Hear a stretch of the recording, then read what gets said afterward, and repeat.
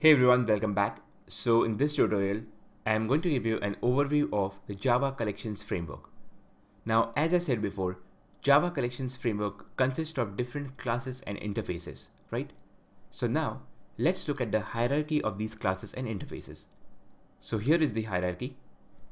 Now just have a look at the notations over here.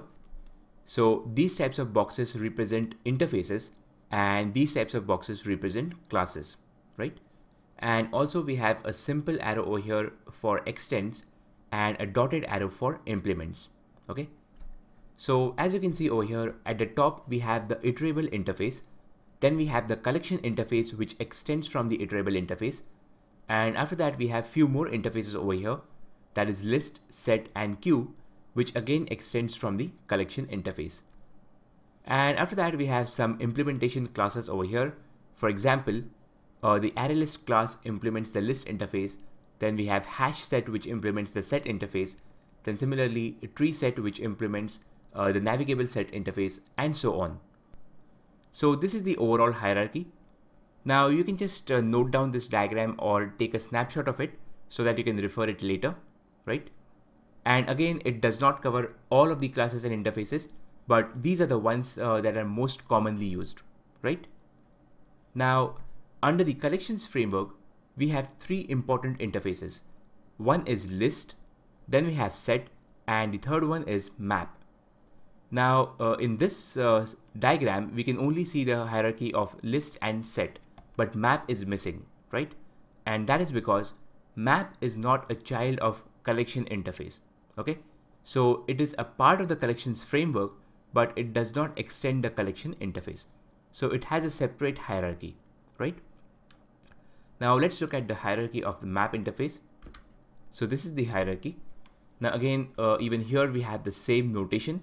Okay, so we have some classes and some interfaces, right?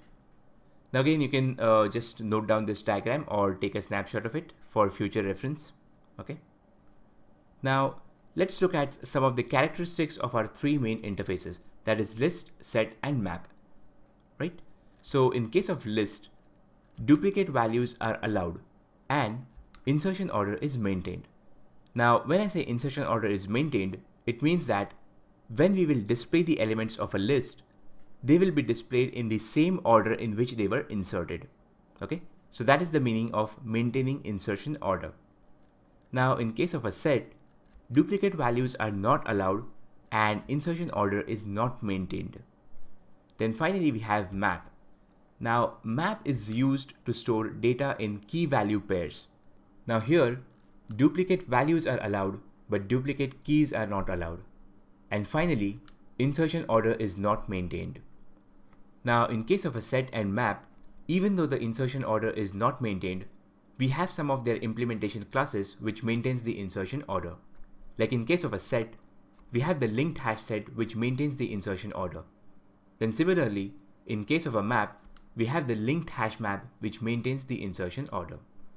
So yeah, that's it guys. This was a quick overview of the Java collections framework. We are going to look at the practicals of these collections from the next tutorial. So thank you for watching and see you in my next tutorial.